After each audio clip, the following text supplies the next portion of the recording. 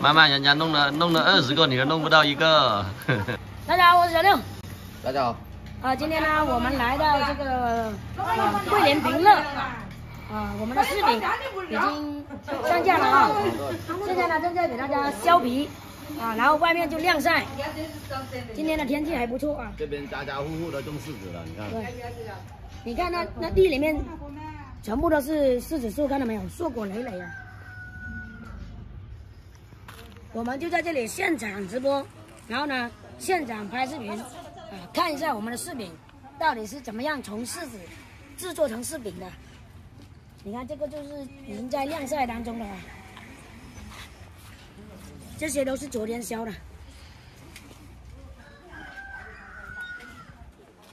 一般呢，像这种柿饼的话，就是天气好的话，它都要晒个8、9天这样子才能够够干，是吧？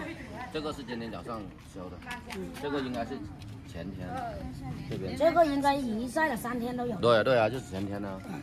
现在这种呢还没有完全除色，就是要它晒到一定程度了才能完全除色。这边应该还有一些晒的比较久的。你看上面这一波的话就是晒的比较好。像这种的话应该可以吃了没有什么色了。如果我们发货的话，还要把它晒得更干一点，要不然的话，它以后就是不耐放，会受潮我们的柿饼都是像这种手工削皮、手工制作天然晾晒没有加任何的什么防腐剂什么保鲜剂都没有就是在那个室外晾晒的，大家可以看。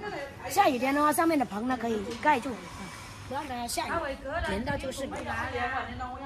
晒柿饼的话，就是必须要有干燥的北风天才好晒。如果说南风天、回南天都不好晒所以说这个工序也很多首先摘下来得挑选，然后呢给它削了柿子蒂，然后呢还要去那边把那个果皮给它削掉。削这个果皮呢也要非常讲究的。削薄了不行削厚了也不行。削厚了会影响它的卖相，它会里面的果汁如果说流出来了以后呢，它就会发黑一定要削得刚刚好。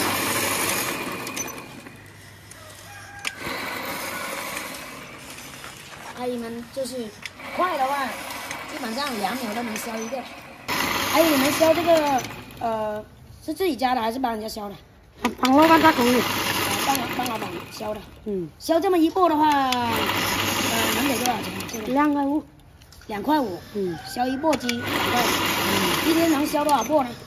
一天很的可以8把晒一天这样子很的实在贵了阿姨说削的快的，一天能够削到200波，是200多慢一点的也有100多是吧？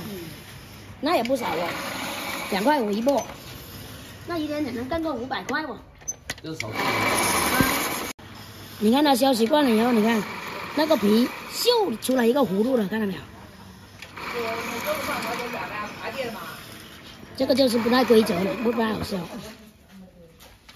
连过那个弧度咻的飞出来很好看。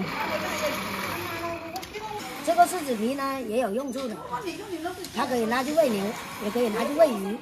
如果实在要不了那么多的话，还可以把它晒干，放到柿子树底下做肥料，做来年的肥料。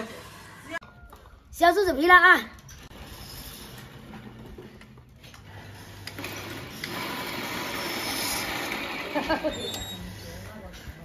不太熟悉。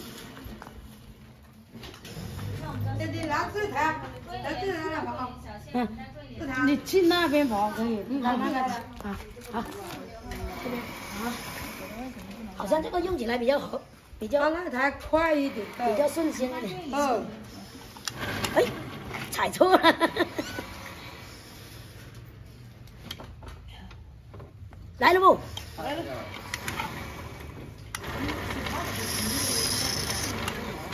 还可以哦。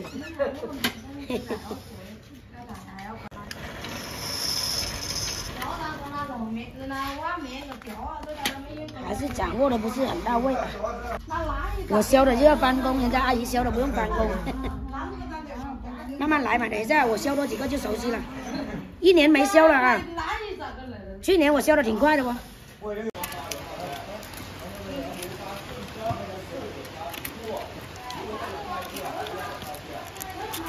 妈妈，人家弄了20个，你都弄不到1个。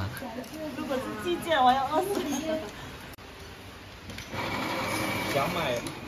想买皇帝柑，感谢送出了盒子啊，还有我们的金桔是带礼盒包装。